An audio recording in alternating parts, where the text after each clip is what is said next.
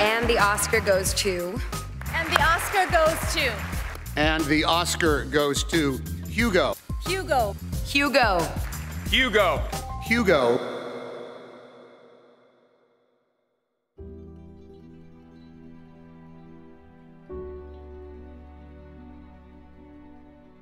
While art is and always will be subjective, I think it's fair to say that Hugo is a beautiful movie. Or at least I think the film holds many beautiful moments. Those Oscars it won, all really technical categories. Hugo is technically a very wonderfully, very carefully considered experience, but it's a movie that unfortunately, like the many historic short films of George Méliès it portrays, feels somewhat forgotten. And that's not necessarily a bad thing. It's rare that a film is made with the intention of being a timeless classic. But I think there's a reason I haven't heard a soul talk about this movie since it came out almost a decade ago. In fact, the only discourse I've experienced where Hugo is a part of the discussion is when I've brought it into the conversation myself. I think why this film seems forgotten about is that it's inherently a children's movie. I'm not trying to stir the pot here. Hugo just is aimed for kids. It's silly, a bit goofy, and the visual gags are purely aimed to entertain people of a younger age. Oh! Hold it! Hold the train! Move it back! Move it back! Oh! Oh! I don't want to sound like I think that this movie being made for a younger audience is a bad thing. I think it's great that Scorsese was able to stretch his wings with this film and dive into a story that many wouldn't expect him to tell. But I think the fact that Hugo isn't aimed at older audiences limits the spectrum of enjoyability that people will admit to having with this film. And because of this, it's become abundantly clear that Hugo isn't being remembered in the same way as Scorsese's other work.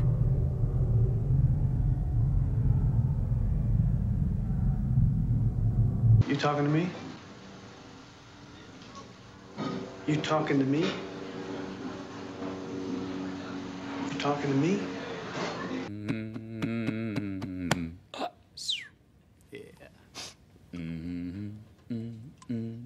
This all seems unfair though, particularly because I think Hugo is a shockingly beautiful movie. It's the kind of beauty that feels painterly, emotionally grabbing and yearning to be remembered.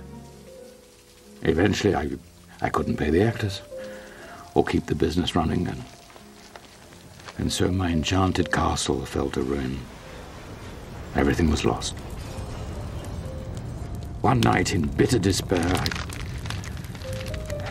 I burned all my old sets and costumes. Cinematographer Robert Richardson, renowned for lensing many films for both Martin Scorsese and Quentin Tarantino, brings a mature cinematic quality of light and colour to Hugo that doesn't really exist in many children's movies. In an interview with British cinematographer UK, Richardson talks about building the visual identity of Hugo around the autochrome look, referencing one of the earliest forms of colouring film that involved using dyed potato starch.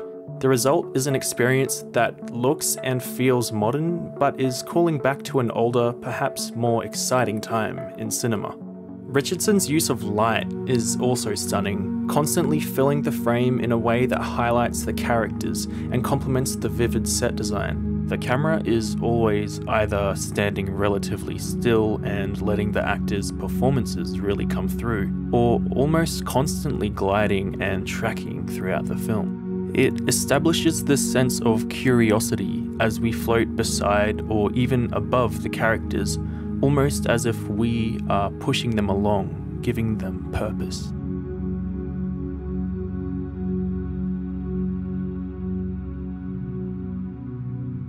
With all this said, I think it would be a crime not to mention the film's beautiful music by Howard Shore, who might sound familiar to you.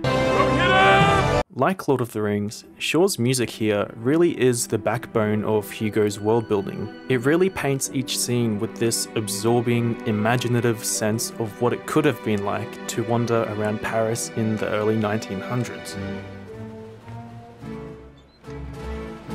Scorsese and his team really are working so hard to keep Hugo in the realm of truly cinematic magic.